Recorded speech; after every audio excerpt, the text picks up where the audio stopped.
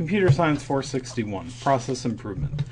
Today we'll get around to introducing the Capability Maturity Model, but we'll talk about the area of process improvement in general before doing that. So let's start with, well, what is process improvement? And basically it means understanding existing processes and changing these to increase product quality and or reduce costs and development time.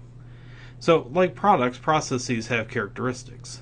They have understandability, visibility, supportability, reliability, robustness, maintainability, and rapidity. In terms of visibility, it's pretty difficult here at UH to get a list of all the organizational processes for UH-Hilo. And in 2009, I actually started documenting the ones that relate to the chair position for the computer science department.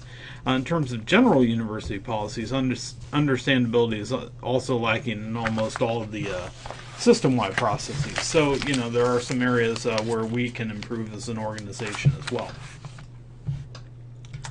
In terms of limitations for process improvement, it's impossible to improve everything all at once. You can't do this big bang. And you also can't just template a process improvement technique. The technique needs to be tailored for your organization. So, for example, it makes no sense to grab something like ABET, accreditation process from UCLA, and carte blanche implement it here.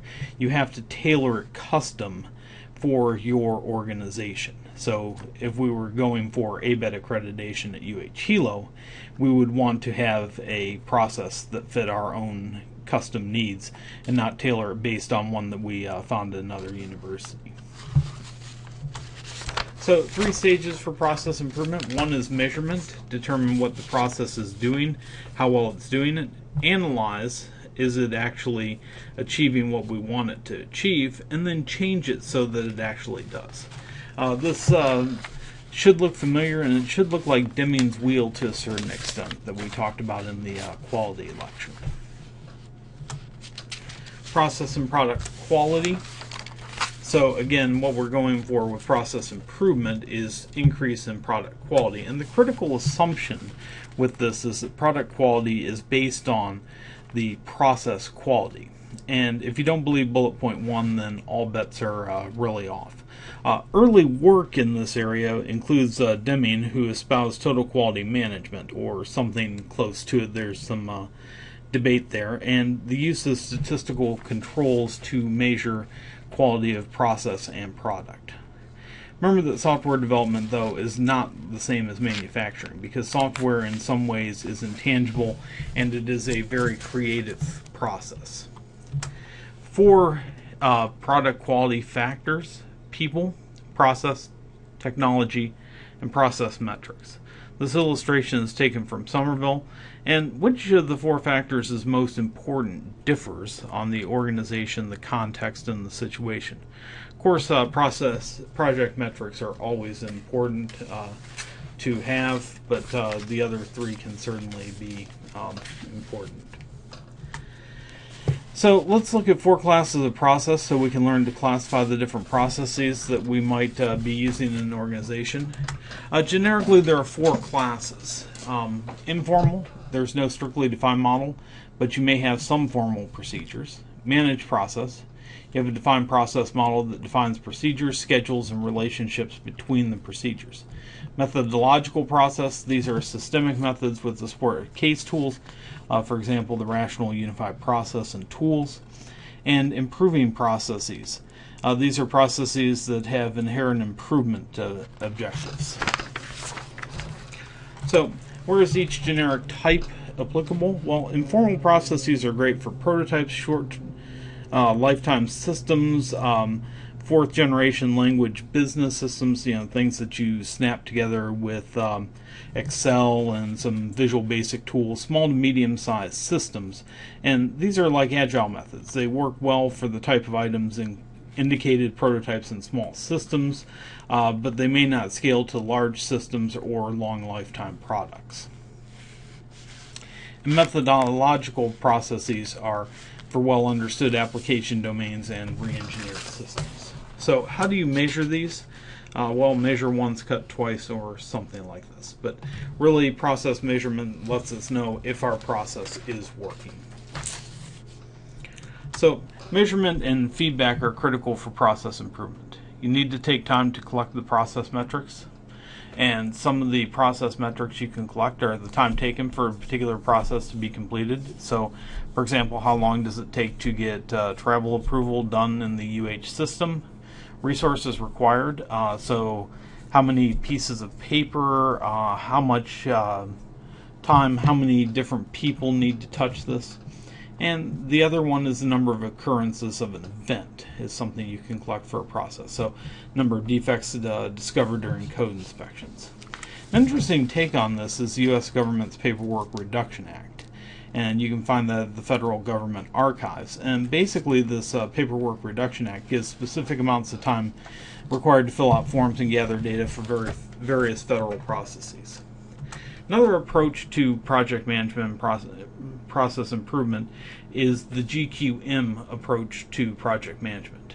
Here in GQM we identify three things: the goals, questions, and the metrics. And so GQM really specializes in separating organizational goals from the product, that is the questions. And so this is one approach to process measurement. Somerville points out that this can be used with the capability maturity model, but of course he hasn't defined the capability maturity model at that point. We're going to get to that fairly shortly. Now let's look at how to analyze and improve and monitor processes. So process analysis and monitoring involves the study of existing processes and developing an abstract model for these processes that captures the key characteristics. You analyze in order to understand the parts of the process being used, and begin with the formal process that's being used, then supplement it based on questionnaires, interviews, ethnography. So all models are simplified processes in themselves. And again, this is really more of an art than a science. I generally agree with Somerville's assertion that ethnography is the best approach. I worked as a process analyst for several years with several different clients, and what I found is you never really understood the process until you spent a day or two sitting down with the person who was actually performing the work. For example, talking about the impound of failed evaluated receipts in the abstract is quite confusing until you actually spend a day or two on the receiving dock and realize what a pain it can be to sort things out between purchasing, ordering, and the supplier. It's easier to throw it into impound than send an electronic message to the supplier, who will be motivated to sort it out in order to get paid more, rather than you trying to sort it out yourself. So that would be, an example of why you have a particular process in place. And is there anything you can do to improve it? Well, that's an analysis question. So, elements of a process model, and Somerville has some figures in the chapter that show process model, and there are different other ways to represent process models. I used one developed by a company called Performa when I was doing this professionally. So what you need to show in a process model: the activity, process, deliverable, basically the tangible outputs of an activity, and the condition. So you can have either a precondition or a post-condition for a process. You also need to show the role. In Somerville's it's shown as a circle with a drop shadow, although I typically used stick figures. Exceptions, these may not be shown in the examples, but you can represent them as a double-edged box, and communication, which is shown as an arrow in Somerville's. Processes are not stagnant, and they do change when an organization undergoes change. So, process change involves making modifications to existing processes. It can be done by introducing new tools, changing the order of activities, or removing deliverables. You need to set goals for your process improvements. And those are based on the things that you can measure. So 5 stages: improvement identification, improvement prioritization, process change introduction, change training, so training people on what the process change actually was, and then fine-tuning it to make sure that it actually works.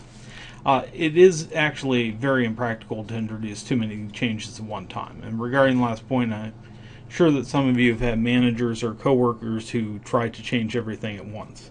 To quote Henry Rollins, we tried that once, and in our opinion, it didn't work. The other point in this section that Somerville discusses brings up Hammer and Champy, who wrote a book called Reengineering the Corporation. And Somerville kind of kind of contends that they have the wrong idea about re-engineering, which is radical process change. And while I think Somerville's points may be true to some extent, Hammer and Champy also have a number of good points about how organizations are dysfunctional and how divisions often do what is optimal for themselves as opposed to the company as a whole. So Hammer and Champy is definitely worth a read if you have some time and you want to read a good business text. So finally we get to the capability maturity model, the integration version, which is CMMI. So CMM, Capability Maturity Model, was developed by the Software Engineering Institute at Carnegie Mellon. And the Software Engineering Institute was established in the 1980s to improve the capabilities of the U.S. software industry. CMMI provides a framework for process improvements and has a wide variety of application areas. There are also some spin-offs, for example, People CMM, PCMM, SPICE, which is a competitive approach to CMMI, Bootstrap, which extends the capability maturity model to make it fit other areas of the company besides software development. And CMMI is the integrated model, of course. So what does this actually involve? Well, the base document is over 1,000 pages. Now, I know you've already found it at SEI's website and read it, but I'm going to mention the highlights anyway. So there are three main components to the capability maturity model. One are the process areas. There are 24 of these. These are areas relevant to process capability improvement. Second are goals. These are abstract descriptions of a desirable state that should be attained by an organization, and practices, which are ways of achieving a goal. So here are those 24 different process areas. This slide is taken from Somerville, so it's a bit difficult to read. If you want a better view of it, I would suggest looking in the textbook. Or you can also go to the Software Engineering Institute website and take a look at them there. And they'll have more details on them as well. So CMMI assessment examines processes used in an organization and assesses their maturity in each process area. Now they use a 6-point scale going from 0 not performed to 5 optimizing. So 0 is a new one that's introduced in CMMI, but let's look at the classic 5-stage model. Level 1 is initial, level 2 is managed, level 3 is defined, level 4 is quantitatively managed, and level 5 is optimizing. Let's take a look at the details. Level 1, this one will seem familiar to you. The company has no standard process for software development, nor does it have a project tracking system that enables developers to predict costs or finish dates with any level of accuracy. Level 2, company has basic software management processes and controls, but there's no consistency or coordination among different groups. Level 3, the company has pulled together a standard set of processes and controls for the entire organization, so that developers can move between projects more easily and customers begin to get consistent results from different groups. Level 4, in addition to implementing standard processes, the company has installed systems to measure the quality of those processes across all projects. And level 5, the company has accomplished all of the above and can now begin to see patterns in performance over time, so it can tweak its processes in order to improve productivity and reduce defects in software development across the entire organization. So that begs the question, are there negative levels? Yes, there are, and this is back from our buddies at Wikipedia when they used to have a sense of humor. I think they took this out, but it was great. 0 is negligent. The organization pays lip service, often with excessive fanfare, in implementing software engineering processes, but lacks the will to carry through the necessary effort. Whereas CMM Level 1 assumes eventual success in producing software, CMM 0 generally fail to produce any product, or do so by abandoning regular procedures in favor of crash programs. Obstructive processes, however inappropriate and ineffective, are implemented with rigor and tend to obstruct work. Adherence to process is the measure of success in a level -1 organization. Any actual creation of viable product is incidental. The quality of any product is not assessed, presumably on the assumption that if the proper process is followed, high quality is guaranteed. Paradoxically, level -1 organizations believe fervently in following defined procedures, but lack the will to measure the effectiveness of the procedures. They rarely succeed at their basic task of creating software. -2, contemptuous. While processes exist, they are routinely ignored by engineering staff and those charged with overseeing the process with regard to and are regarded with hostility. Measurements are fudged to make the organization look good. Not a good environment to work in or be associated with. And -3, undermining sabotage. Not content with faking their own performance, undermining organizations routinely work to downplay and sabotage the efforts of rival organizations, especially those successfully implementing processes common to CMM level 2 and higher. This is worse where company policy causes department to compete for scarce resources which are allocated to the loudest advocates. You may recognize your organization in there. And continuous CMM, continuous capability maturity model, you rate each process area on a 1 through 5 scale rather than the entire organization, and then you can select which areas to improve. So, a couple of discussion questions and things to think about as you go away from this lecture. Does CMM necessarily result in higher quality software? Some people say yes, some people say no. There's an excellent article mentioned in the syllabus called Bursting the CMM Hype, and it's a really good read when it comes to CMM not delivering on everything it promises. Basically, it starts out with the person attempting to buy CMM level 5 from the auditor, and it goes downhill from there. So, what should a CIO look for when evaluating a company's CMM, CMMI capabilities? I think it's just one measure of the company, and you probably shouldn't just go with a company just because they have slapped CMM level 5 or paid for the certification, but it is an indication as to the quality. So next time we'll take a look at magic bullets and Peter King.